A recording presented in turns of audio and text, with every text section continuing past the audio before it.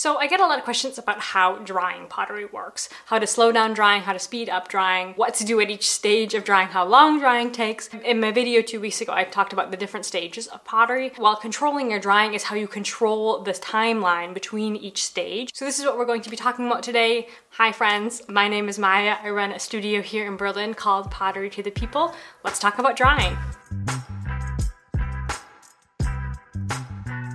So first I'm going to cover how you control your drying, so how you slow down and speed up your drying, and then I'm going to be talking about different problem children of drying, and then I'm going to talk about actually my flow, how I work and go through the different stages to sort of see how a contemporary potter works. Of course, every potter is different, but I figured out what works pretty well for me, and so maybe it can be helpful for you. So first I want to talk about how you slow down your drying.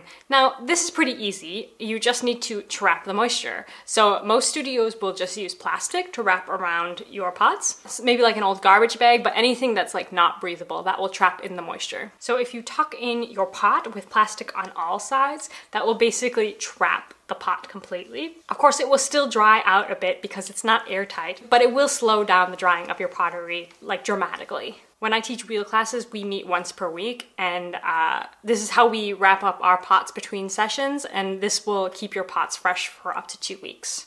However, if you want to slow down your drying but not stop it completely, another option is to put a towel, like a wet towel or a bed sheet even, like some fabric material over your pottery. I also had a pottery friend who used newspaper over the top of the pots. This will slow down the drying but not like stop it completely, so it will still slowly dry over a couple of days probably.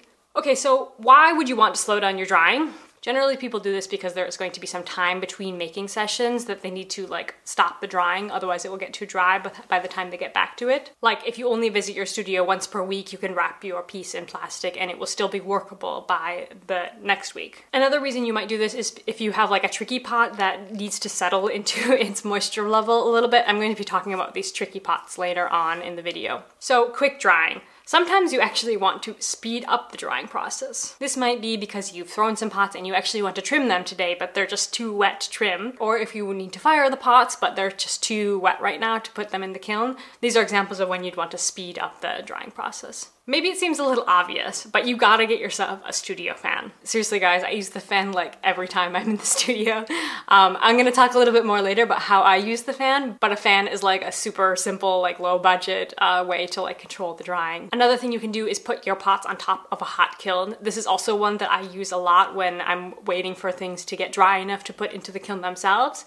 Like greenware that needs to dry before it goes into the bisque. I'll very often put pots on top of a kiln to just make sure that they're totally dry and prevent any explosions in the kiln. You could also put it on a heater or do what's called candling your pots in a kiln if you don't have a hot kiln just running.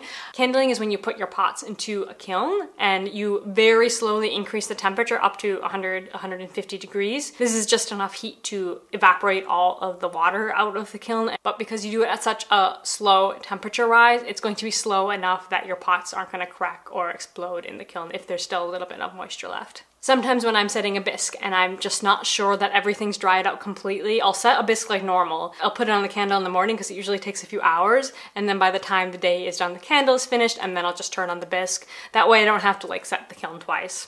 I've also heard of people candling in their kitchen oven, and yes, finally, this is the first thing that you can do in your kitchen oven at home. You can candle your pots. Re-wetting clay. Now, we've all been there.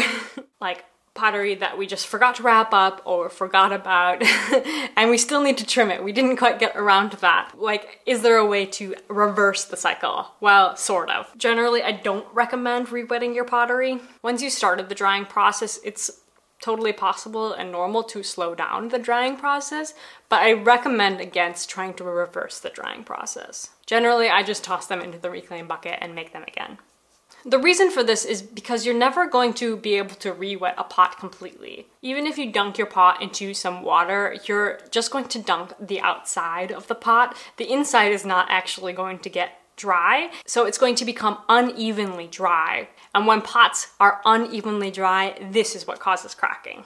However, there's always exceptions to pottery. I mean, if it's something that's like, you just need to do one simple thing and this object was hard for you to make for some reason, and you're just like going to trim it a little, for example, you can go ahead and re-wet it. Just know that you're taking a risk with it.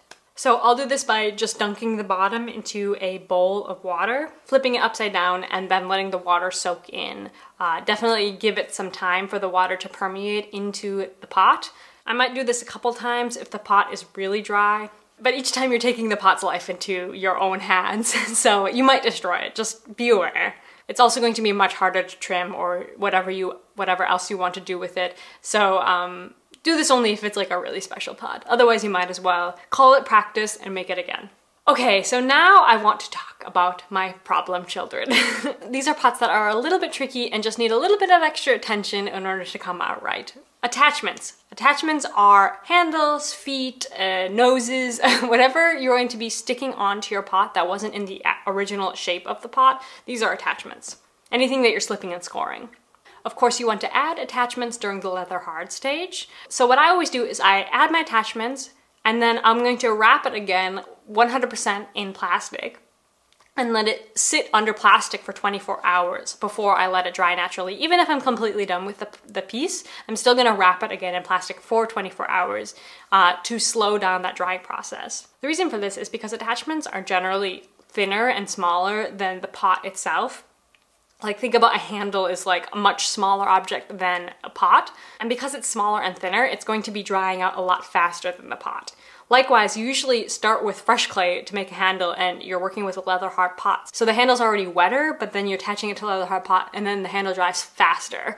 So basically what you're doing when you're wrapping it in plastic is you're trapping all of the moisture, and it's gonna create this very humid environment underneath the plastic where all of the moisture levels between the handle and the pot are going to equalize. They're all going to become one level of moisture, and that really helps with cracking. So once you remove the plastic, it will all dry evenly, and that will help you with cracking.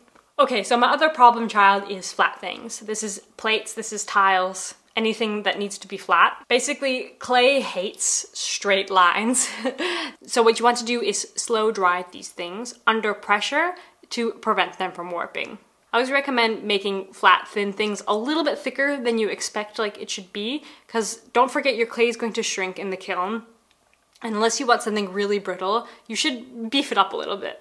So like, if I'm making a plate or something, I'm never gonna make it thinner than a ½ centimeter. Like, that's too thin for a plate. So what I'll do with plates is I'll make them, I'll let them dry to leather hard, just in the air, and then once they're strong enough to support their own weight, I'll start stacking them in between boards. The weight of the plate above is going to hold that one straight, and the boards will keep them all flat.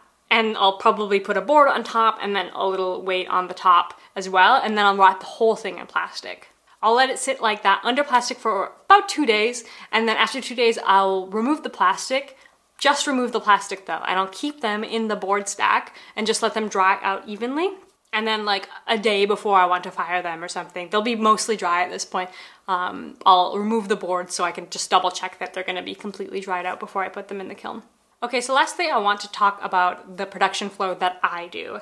Now this has evolved over the years. It's not exactly the same as what it used to be, but I'm pretty happy with how it is now. Like, my production flow focuses on efficiency and ease because #LazyPotter.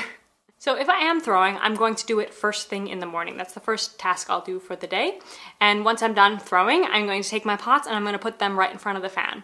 I do this so about an hour later, the pots will actually be strong enough that I can flip them over. And then I'm actually saving myself one step. So like, always the flipping is one step, but I combine these two in one day, and I've never ever ever found the fan to cause like my pots to either warp or crack or nothing. Like, it's never caused a problem. I do also rib off the extra moisture, like the extra slip in my pots, like while I'm on the wheel, so they're not like super sloppy wet pots to begin with, but then I put them in front of the fan so that they dry out pretty quickly. Then if it's cold in the studio and I'm gonna be in the next day, I'll just probably leave them uncovered. They won't usually dry out, like in wintertime, they won't usually dry out too fast. In summertime, it's a different story. So maybe I'll put them down in the cellar, or I'll just put some light plastic over them, depending on when I want to trim them. If I can't trim them for a few days, I'll just wrap them completely in plastic at that point. Once it's leather hard, of course, I'll trim and I'll add any attachments that I need to make, and I'll also sign it. If I'm adding an attachment, I'm going to, as I mentioned, wrap it in plastic for 24 hours, and then the next day I'll unwrap it and let it just dry naturally. If I'm not adding any attachments, like if it's like a bowl or something super simple, I'll just let it dry out immediately from leather hard, and I've never had a problem with that. Yeah, and then I'll just let it dry out for like maybe 2 days at least, up to a week, you know, however long it takes me. And then I'll usually put it on a hot kiln before I put it into the bisque, just to make sure that all of the moisture has evaporated. If it's been a week, I don't need to put it on a hot kiln. It just depends on the pot and also the thickness of the pot too. So that's really it. That's all I can tell you about drying. When I was brainstorming this video, I was like, am I gonna have enough to talk about drying? Like, it seems like such a simple concept, but honestly, this is something I get asked a ton. This is just another one of those boring pottery topics that's like really important to potters and potters kind of obsess about. So hopefully that was helpful for you. If you have any questions, just write them down below in the comments. Lately, I've been going through the comments once every couple of weeks, so I will get to you eventually. Just any questions you have, just write them down below. Otherwise, if you want to hear more from me and my studio, you can find me on Instagram at Pottery to the People. And otherwise, have a nice day. I will see you next time. Bye, friends.